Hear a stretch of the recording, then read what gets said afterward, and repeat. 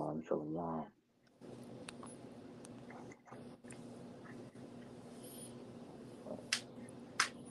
Should be good. Shalom. Shabbat the great millstone Charlotte. Come with another quick live lesson to the spirit and power of Yahweh Shem Yahweh Shai. First and foremost, we're going to start by giving all praises, glory, and honor to Yahweh, Baal Shem Yahweh Shai, Baal Shem Kodash. Double honors to the elders and the apostles of great millstone who rule well and teach well. And peace and blessings to the whole elect pushing this word with all truth, righteousness, and sincerity. Shalom, shalom. Go on.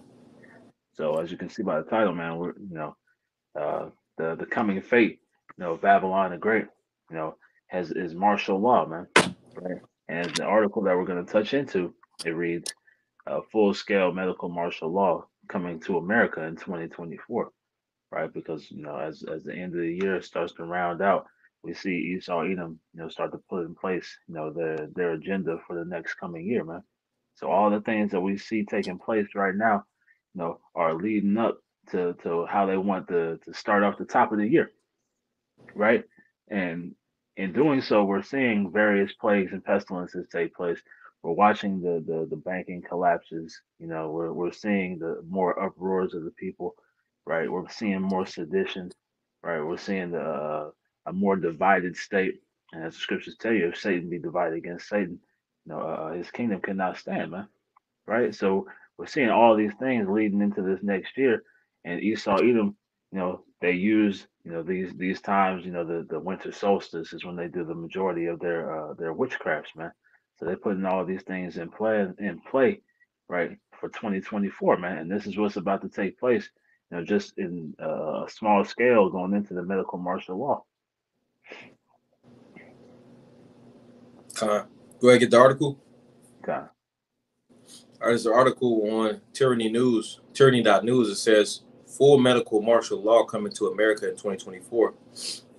It says it has been nearly 3 years since Operation Warp Speed delivered Wuhan CD19 scenes to the world, and more people than perhaps ever before are sicker than they have ever been. As the situation worsens, the government is readying to unleash full-scale medical martial law on America, likely at some point next year.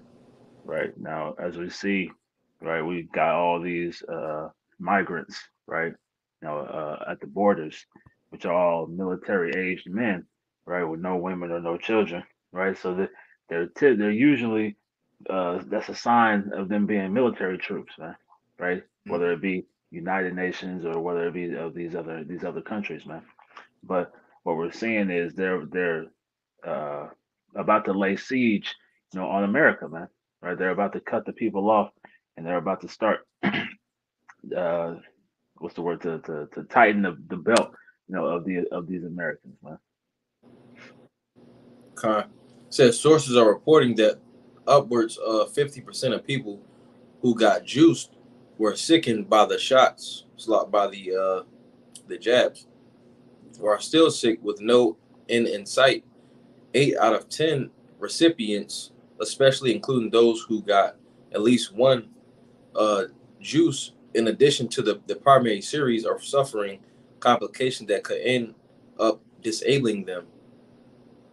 According to Dr. Peter McCullough, every single person who got even just one is now experiencing some kind of problem or series of problems related to the heart, whether they realize it or not. Those who do realize it often discover it by surprise when they suffer an unexpected cardiac arrest or inflammatory reaction like myocarditis. As the And this is time why goes, we told you, never trust thine enemy, man. Right? This man has no good intentions for you. Everything that he has, that he puts forth, has malintent, right? War was in his heart, but his words were smooth as oil, right? So everything he does is for your destruction, Jake. And that goes into these jabs, man.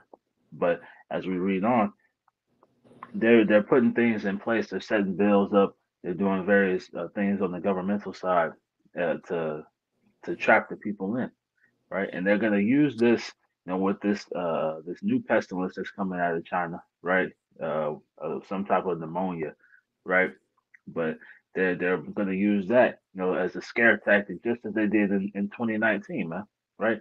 And it's all the will of Yahweh Bashim Yahweh Shai, because these devils need to cause disorder in order to bring in, their world order, man. Right? Or to attempt to bring their world order in. Mm-hmm. Says, as time goes on and the bodies of the fully V degrade even further, there will likely come a point when a critical mass of sick people creates enough of a public health scare that the infamous camps are open and filled with the sick. New York is said to have its core camps ready and waiting for the political green light to start loading up the boxcars, so to speak, and delivering prisoners to their bunks. Other states are reportedly doing the same, often quietly, which they had this thing on, a so-called truther on like Instagram, and pretty much he was talking about something called like 213 or 213, and essentially is actually going into this to where they set a law to where they was going to make these camps and stuff like that, and pretty much is going to be taking people off the streets if they considered them sick. You can no longer take the test anymore. They pretty much are deeming those that they feel like it's necessary that they're sick. Right. So it says New York just had their they passed a law or something of that nature where they can quarantine you without a reasonable cause, right? So you don't have to be showing any symptoms. You don't have to be, pretty much you could just be a person of interest, and they can scoop you up, man. And we know mhm. that this is ultimately leading into the persecution of the prophets, man, right? Because they're just looking for ways to be able to take people into custody. It says, believe it or not, Florida under Governor Ron DeSantis is another state where residents face the same force situation that New Yorkers do under Governor Kathy Hochul. DeSantis is a Republican and Hochul is a Democrat, demonstrating once again that tyranny is a bipartisan effort in America. Hochul's forced measures are at least clearly outlined as such. DeSantis is hiding behind a so-called uh, that upon closer investigation is actually a forced max bill in disguise. As stated directly in DeSantis' no max bill, the government of Florida can now issue an order for an individual to be examined, tested, VE'd, treated, isolated, quarantined for communicable diseases that have significant morbidity or mortality, and present a severe danger to public health. Individuals who are unable or unwilling to be examined, tested, VE'd, or treated for reasons of health, religion, or conscience may be subjected to isolation or quarantine. The DeSantis no max bill goes on to state that if an individual in Florida is deemed to be a danger to the public health, he or she can be apprehended by the state health officer and forced into isolation or quarantine, just like the New York bill. Many Right. So just like conservatives, we were just saying, right? It said an individual that is deemed to be a danger to the public health, right? And they with no evidence, right? What did it say? They can force you into isolation, right? So this is, that martial law. This is those draconian measures that we're seeing, Esau Edom take, because he knows he has that short time, man. So he has to continue to move quickly, right? He's swinging for the fences right now. So we're about to see new pestilences take place, right? That are gonna ultimately because the people who write these articles, they're focused on the past, the C-19, right? But we know that there's more plagues and pestilences to come, right? And they're gonna use those as scare kind of like the brother was going into, they're pretty much going to use the different measures that they used before. You see, because the scriptures say that Esau is a cunning hunter, so essentially the stuff that worked for him in the past, he's going to use again because the masses are asleep. I'm going to keep going in this article, though. It says many conservatives have been fooled by the contradictory rhetoric of DeSantis over the years, but the guy's a tyrant who is arguably worse than Hochul and other Democrat governors. At least New York does not have an anti-sham bill in place that squelches the First Amendment, this being another plank in DeSantis' Florida tyranny regime. If there is no practical method to isolate or quarantine the individual, the state health officer may use any means necessary to or treat the individual. The DeSantis No Max bill further states about how Floridians can now be force v if the state deems that there is no way to isolate or quarantine. All right, so it says more related news coverage about the controlled demolition of America can be found at collapse.news, which is a controlled collapse. Essentially, we're seeing a collapse. The dollar, the food system, the medical system, so to speak, because this devil wants to put he already has control over everything, but he wants to bring forth, like the brother said, those draconian laws. So let's get some precepts. This is let's get let me get Psalms.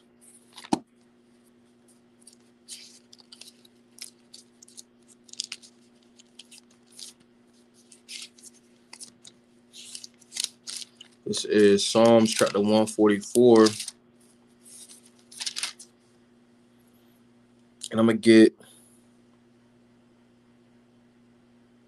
verse 7.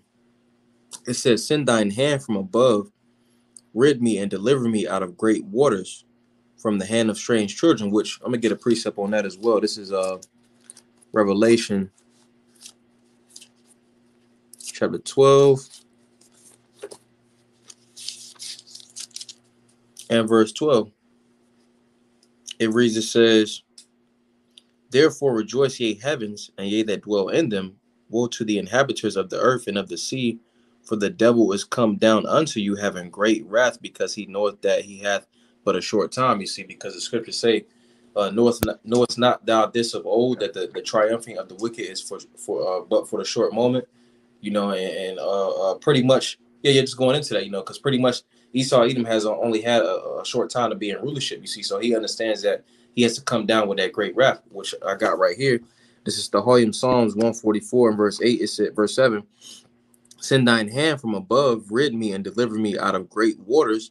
All right, because that great waters represents that flood, which is Esau Edom, "from the hand of strange children, whose mouth speaketh vanity, and their right hand is a right hand of falsehood." So them same tricks that he used before the 19, he will come back with those same things, because the masses of the people is essentially going to follow after them.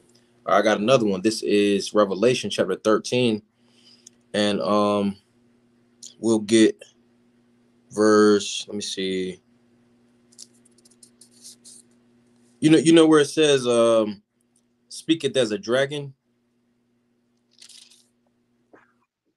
Let's see. Oh, I got you. Because that's essentially what he's doing. He coming forth with those great here, right here. This is Revelation 13 and 11. It says, "And I beheld another beast coming out of the earth, and he had two horns like a lamb, and he spake as a dragon." Which, when you go into dragon, when you go into Draco, that's essentially those draconian measures. All right, so they're saying, like, these are, those unrighteous decrees. He's speaking as a dragon. Very, very strict, very stern, over the top measures. You see, because they can say, "Hey, you're diseased," or you're sick. You don't even have to have a test or anything. If they just feel like, that officer feels like, okay, well, he has the discretion to decide if you're sick or not, even if you're not. So they're just gonna be grabbing people up. That's that great wrath, like we're going into. Okay. I'm gonna grab this real quick. This is 2 Thessalonians chapter 2 and verse 10. In the NLT, it reads, "He will use every kind of evil deception to fool those on their way to destruction, because they've refused to love and accept the truth that would save them." With the point, he will use every kind of evil deception, man. Right? Esau's about to get heavily, in his bag of tricks, man. Right? He's gonna pull out all the stops. right? Because he knows this is his last chance, man. This is his last hurrah, right? This is Custer's last stand, all of that, man, right? He's standing there, he's ready to fight to the end, right? But he's gonna use every deception, every tool, everything in his power, in his might, to bring down as many people as he can, right? And this is just this martial law that's about to start taking place, right? The persecution that's going to amount as a result, is just part of that deception, man. Because he's going to have the minds of the people, fooled into thinking that this is for their good, right? If you could get that First Thessalonians 5, right? Because this is all a quote unquote safety measures, and the people that's what people are clamoring for, man, right? They want to get back to those comforts, they want to get back to those conveniences, and they want to get back to ultimately being so-called safe, man. This is First Thessalonians chapter 5 and verse 1. It says, "But of the times and the seasons, brethren, ye have no need that I write unto you, for yourselves know perfectly that the day of the Lord so cometh as a thief in the night. For when they shall say peace and safety, then sudden destruction cometh upon them, as Right. travail upon a woman with child, and they shall not escape." So when they shall say peace and safety, man, right? People in their comforts, even because we know that what's it called? Civic participation is a major factor that they use, to ultimately push these things upon the people. So as we saw out in Australia, right? You got other citizens reporting, so-called unjabbed, right? They report on each other so that the government doesn't even have to do it, man. Right? They don't have any hand in it. Right? They're what's it? Plausible deniability, right? Because the people are the ones turning each other in. But going back to that, it it's a so-called safety. It's the thought of safety. They have these so-called comforts, brought back. But that martial law is gonna affect everybody, man, right? And it's ultimately so that they can bring that charagma in, man, right? Because once they get military control, then it takes less effort for them to push whatever propaganda that they need to push out there, man. Right. And keep going. Verse 4 it says, "But ye, brethren, are not in darkness, that that day should overtake you as a thief. Ye are all children of light, and the children of the day. We are not of the night, nor of darkness." Right? Because we see these things coming, man. We see them coming a mile away, right? You saw telegraphing his punches, as usual, right? So as we see these things unfolding, right, it's our job, as prophets, to disseminate this message to the believers, man, to put it out there so that you can be warned and that you can prepare yourself in the spirit, man, right? So that you can, this is as we brothers go into, very often, right, make good use of this grace period, right? Because the Lord granted us this grace period so that we can get into good graces. That way, that when we see these things coming afar off, we can be prepared in the spirit, man. Kyle, you want that second Esdras? Kyle, you can keep reading down on this. Kyle. For First Thessalonians chapter 5 and verse 6, it says, "Therefore let us not sleep as do others, but let us watch and be sober. Right. For So we they were commanded to watch, man. Right. Watch and be sober, meaning sober minded. Right. Now, not intertwined in the cares of this life. Right. Not getting caught up, with the Babylonian customs and the comforts of this world and the deceitfulness of riches that the scriptures tell us, man. Right. We don't want to be blinded to what's coming. You don't want to be drunken and stumbling and staggering. Right. When in wartime. Right. So, like I said, let us not sleep as others, but let us watch and be sober. And us watching is reporting on these various events, man. Right now, whether or not it happens the way it is written in the article or not, it's our duty, to report on these things, man. Verse 7, "For they that sleep, sleep in the night, and they that be drunken are drunken in the night. But let us who are of the day be sober, putting on the breastplate of faith and love, and for an helmet the hope of salvation. For the Right. Most So, High." Keep God, you going. finish that up. Go ahead, finish it up. God says, "For the Most High hath not appointed us to wrath, but to obtain salvation by our Lord Yahweh Shah HaMashiach." hmm So the point being. right? We've been given the chance to receive that covering, man, to receive that breastplate, right, to receive that helmet and that hope of salvation, man. Right, this is the time that we've been given to prepare ourselves, man, and in watching and praying, man, right, and seeing these events unfold, right. This martial law, it's not a light thing, man, right, and you can see the what's the word uh you can see the steps that they're going to take to implement these things, man. Right? They're all being laid out. What with the new diseases coming, with the what's it called, the new constitutional amendments that they're making. All these things are taking place so that they can ultimately push this martial law upon the masses, man. Verse 10. Yeah.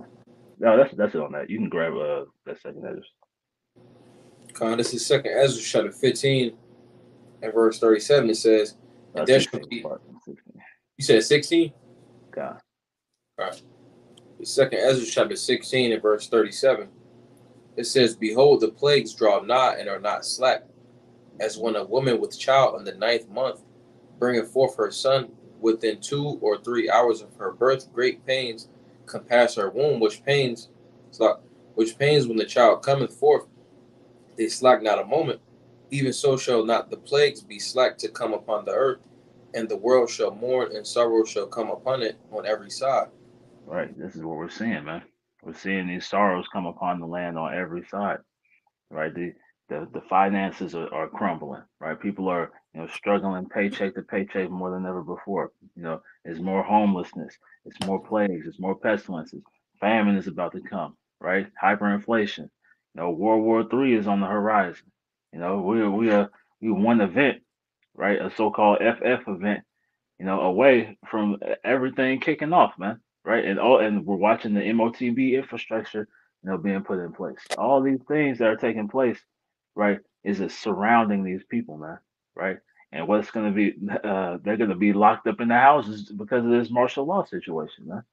Right, because it's not gonna, just because they say they have these quarantine camps, prepared, right? That doesn't mean that people are going to be able to move about, in the same way that they thought they did in the prior, right?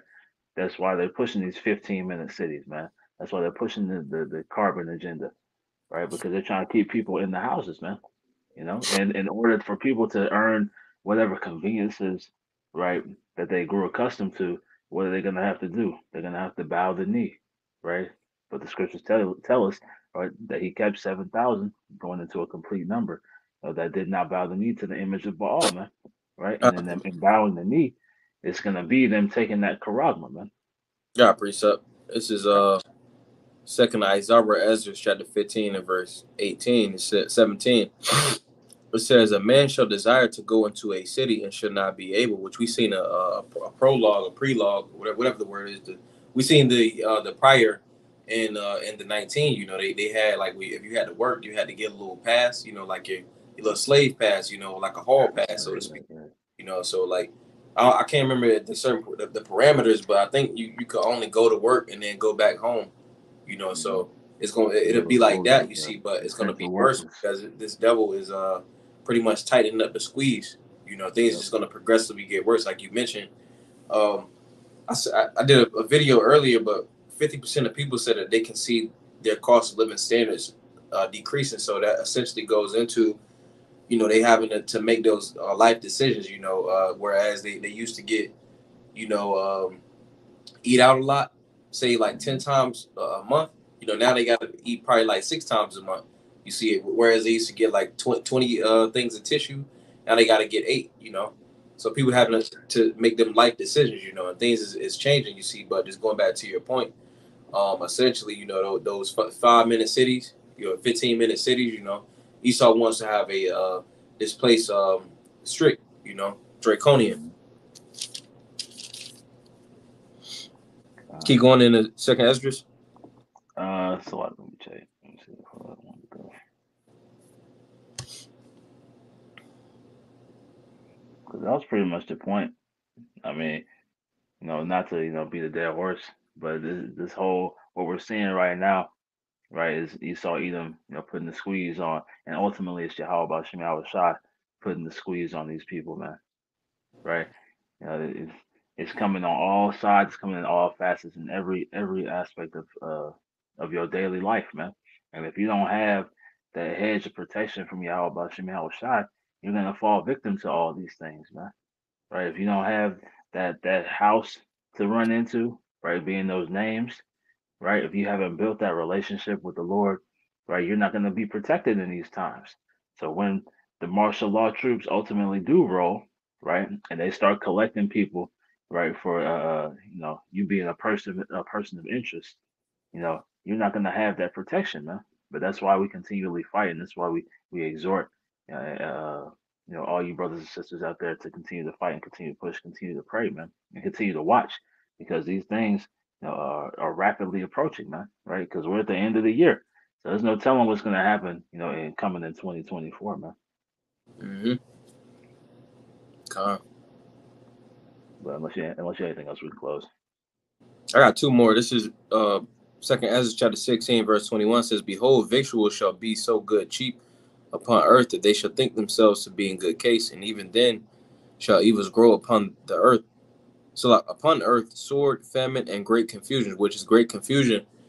Great confusion has been going out, you see, but that's only gonna increase. The famine is getting worse, and the sword. It's a lot of mass death going out. And that the spirit of judgment is going to continually run rampant throughout the earth. And it says, "Victuals shall be so good, cheap upon earth." You see, which victuals can go into food. You see, but it goes into supplies, and one supplies that's low, or one supplies that's cheap is gas right now. You see, so a lot of people are saying, "Oh, gas about $2." So they feel like, oh, they got a raise at work. Gas two something dollars. So they feel like nothing's going to happen. Verse 22. For many of them that dwell upon earth shall perish of famine. So it's going to be a lot of people that perish in famine. You see, because again, the famine is only increasing. All right. It says, "And the other that escape the hunger shall the sword destroy." All right, and it's essentially what's going to take place, man. It's going to be a lot of judgment just going on. A lot of people, what Esau has going on right now is the bread and circus. So a lot of people are now focused on the things that are taking place. They're not focused on what's going on in Moab, China. You see, they're not focused on that pestilence. They're not focused on the famine. They're not focused on all the crime running rampant. You see, they're not focused on the laws. They're not focused on legislations that Esau Edom is pushing. You see, so they're going to be hit by a wall. They're going to be for a rude awakening. That's why it says in First Thessalonians chapter 5, like we got, though they shall say peace and safety, because they feel very secure in this so-called prosperity. They feel very secure in these cheap gas prices, you see, but they're going to be hit by a wall. And that wall is going to be prophecy. It's a sudden destruction, right, came upon them, and hey, there was no escape. Right, the only escape is through Yahweh Shem Shai. You know, but that was it. That was it. Hey, so hey, we pray our lesson was edifying through the Spirit and power of Yahweh Shem Shai. We want to close by giving all praises, glory, and honor to Yahweh, Bahasham Yahweh Shai, Bahasham, Rakah HaKodash. Double honors to the elders and the apostles of Great Millstone who rule well and teach well, and peace and blessings to the hopeful elect, pushing this word without truth, righteousness, and sincerity. Shalom, shalom.